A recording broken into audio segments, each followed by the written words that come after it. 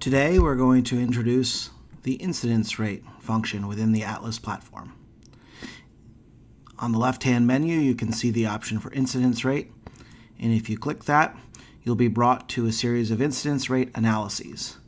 An incidence rate analysis is the ability to explore one or more target cohorts to estimate the incidence of one or more outcomes within the target population as well as within specific patient subpopulations. When you click on incidence rate, you're brought to a screen that lists all of the existing incidence rate analysis specifications. And if you're interested in creating a new analysis, you can go to the top right blue button that says New Analysis. Let's explore this existing incidence rate analysis, incidence of outcomes during hypertensive treatment. I will click on this hyperlink, and that will bring us open to the design specification for this incidence rate analysis. In an incidence rate analysis definition, we have to identify the set of study cohorts of interest. We have to identify one or more target cohorts representing the population at risk of experiencing some outcome, and the outcome cohorts representing the specific outcomes of interest to study within the target population. To add target cohorts, you simply click this green button, Add Target Cohort, and by clicking that, you are able to review a list of all cohort definitions specified in the Atlas platform. Simply select a cohort definition to add to the list. Here we've selected two target cohorts, new users of ACE inhibitors as first-line monotherapy for hypertension, and new users of thiazide-like diuretics as first-line monotherapy for hypertension. Once you've selected your target cohorts, you can then repeat the process to add outcome cohorts. Simply click this red button that says Add Outcome Cohort, and you're brought to the same listing of cohort definitions that exist within your Atlas platform, and you can simply click the outcomes that you are interested in. Here, I've selected the outcome of acute myocardial infarction events and the outcome of angioedema events. Based on this specification, I'm now looking at two different target cohorts and two different outcome cohorts, meaning that we will be estimating the incidence rate for 4 target outcome pairs. For each of those target outcome pairs, we need to define a time at risk. This represents the time window relative to the target cohort start or end, for which we are looking to determine if an outcome has occurred. Here we can define the time at risk start relative to either the start date or the end date of the target cohort. Here we've specified that the time at risk starts with the target cohort start date plus 1 day, meaning, for example, the day after you initiate therapy of ACE inhibitors. And the time at risk end is currently ending at the target cohort end date plus 0 days, meaning that we will be looking for outcomes that occur from the day after you've initiated treatment through to the end of treatment. In addition to specifying the time at risk, you have the options to specify a study window, which is the calendar time for which you are interested in examining the incidence, and optionally can define one or more stratification criteria representing specific ways to stratify your target populations into subgroups. Here I've defined 3 stratification criteria. The first is gender equals male, meaning we will stratify the population on the basis of whether they have a gender that equals to male.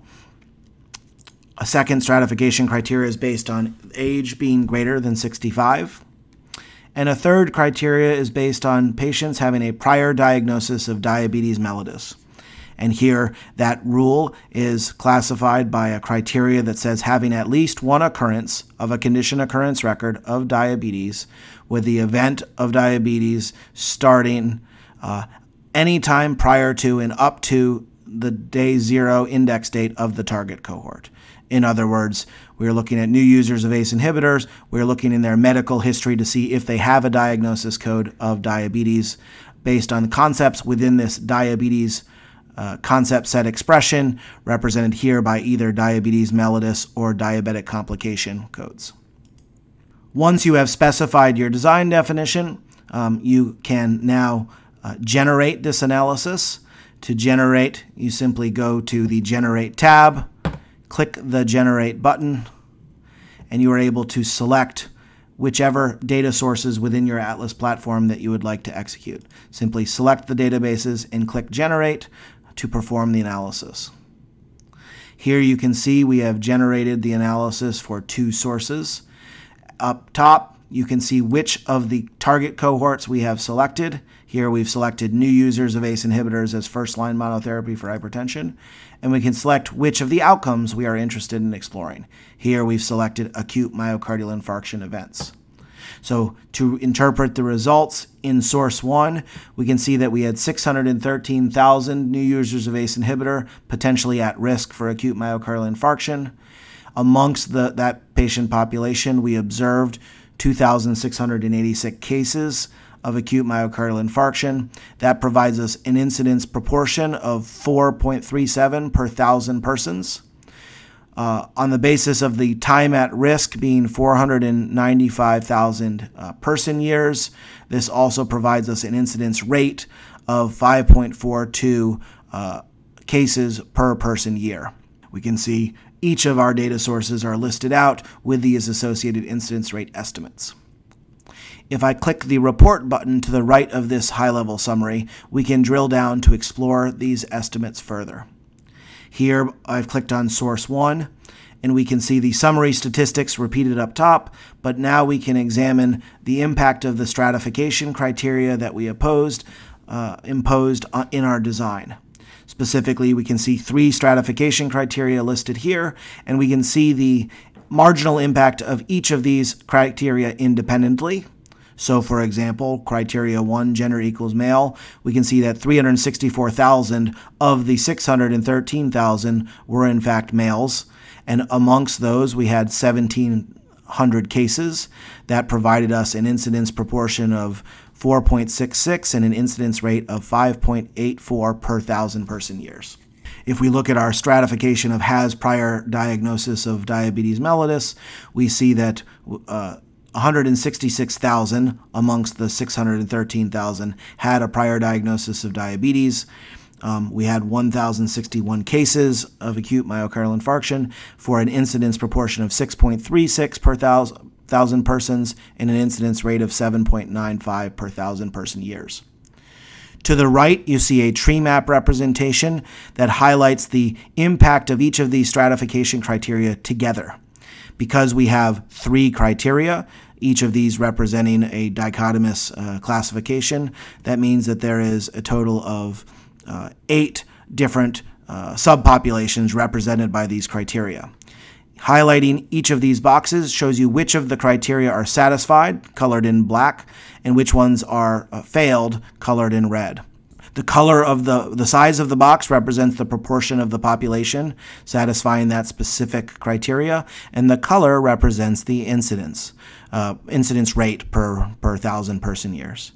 So here we can see the group in red is the group that is at highest risk. The group that actually is male over the age of 65 and with prior diabetes has an incidence rate of 13.79 per 1,000 person years. This represents only 4% of the population, but it's a subpopulation that actually has a much greater risk profile.